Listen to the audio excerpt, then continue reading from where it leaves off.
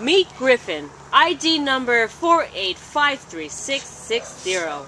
He's a male tan and white short-haired Chihuahua mix, about 8 years old. It came into the shelter as a stray from Torrance on July 9th. He weighs about 10 pounds and is a good-natured little fellow. Likes to be out for walks. Is excited when he first comes out, but soon calms down and becomes a lap dog, like he's perfectly illustrating right here. He barks when excited and sees other dogs. He's good for a family with kids or any living situation at all. He's just a happy little guy with medium energy and is an active senior and has plenty of life to live.